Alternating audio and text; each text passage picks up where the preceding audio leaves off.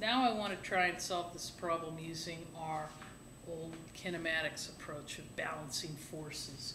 So if I simply look at the mass on the incline, I've got tension pulling it up, I've got gravity fighting that, I've also got friction fighting that. Now how much gravity, how much friction? Remember, they're on an incline. So, but nonetheless, the sum of all the forces acting on M1 is going to result in M1's acceleration. Now those forces are tension minus gravity minus friction. So let's see how we deal with gravity. Well, my favorite little picture. We've got the weight of the thing straight down. This much gravity, with that being theta, is M1G sine theta. All right, I can deal with that. M1G sine theta. And friction is mu times the normal. And the normal force is going to be M1G cosine theta. And all of that, all those forces are what are acting on M1. And we'll get this relationship. We don't know T, we don't know A, but we have a second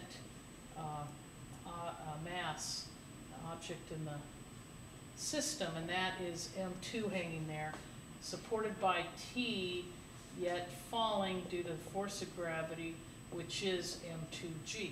T's slowing it down, and the difference will tell us how M2 accelerates. Now I have two equations in the two unknowns, acceleration and tension.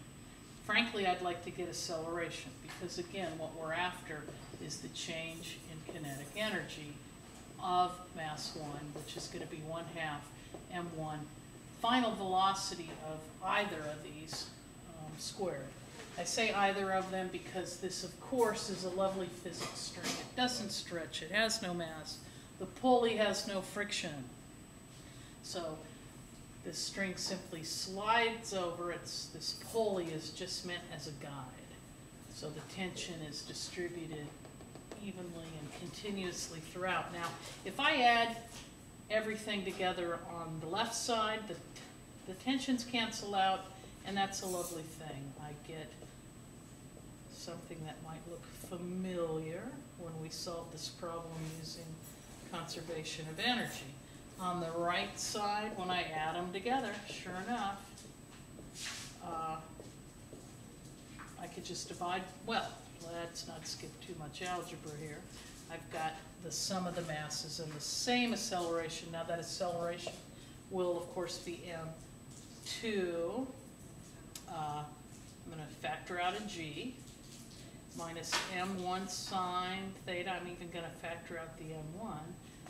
Minus as a plus. Here we got our mu cosine. I'll go ahead and make that big bracket, big girl brackets. Divide by M1 plus M2. Now, if you remember kinematics, final velocity is initial velocity squared plus 2a and the distance they go. Well, our distance is what we're calling L. So if that's A and the system starts at rest, then this should be V final squared over 2L. And when I solve for VF, I'll get my 2. I'm going to do that now. So you could pause this and write it down, or you can just follow my algebra. And I'll see that I get VF squared equals to 2L times that good stuff. And if I want, it's the change in kinetic energy ultimately on M1 means the 2 will go away, and I can throw an M1 up there, and frankly, now I'm done with the problem. Ta-da! On M1. So, all this good stuff. Yeah, I believe everything here was given, so you should be able to solve the problem now.